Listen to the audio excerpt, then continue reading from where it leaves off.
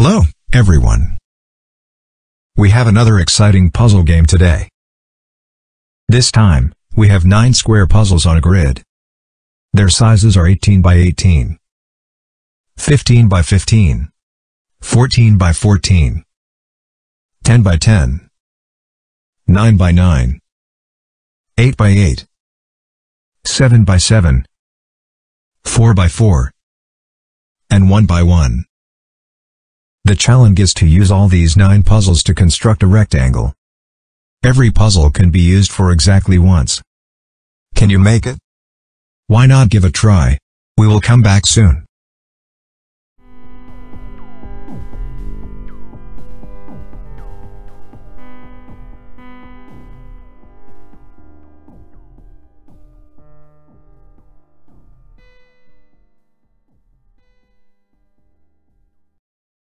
The first issue, to construct a rectangle, is to figure out its size.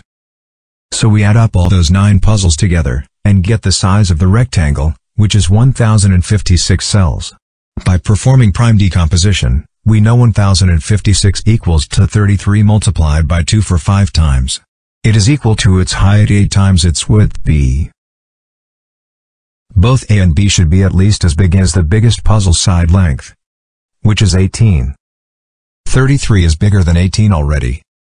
We need all the 5 2's to construct the other one, since otherwise, its maximal value could only be 16. Therefore, the height and width of the rectangle are 32 and 33, respectively. We are now trying to put all those 9 puzzles into the 32 times 33 grid. It is always a good strategy to arrange the puzzles from bigger to smaller ones. Let's first put the 18 by 18 puzzle in the corner.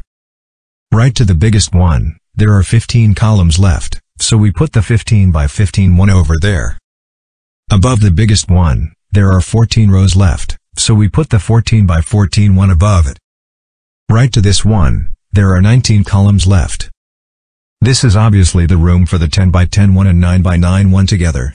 But the question is about their order. So let's take a look at here. The difference between 18 and 14 is 4, so this small space looks like the room for the 4 by 4 one. Let's put it here temporally to see it matches the following operations. Above this small one, there are 10 rows left, so we put the 10 by 10 one above it.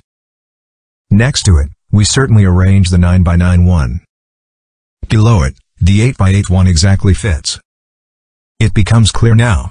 The left space fits the 7 by 7 one and the smallest one. So it is done. Thank you for watching, and see you next time.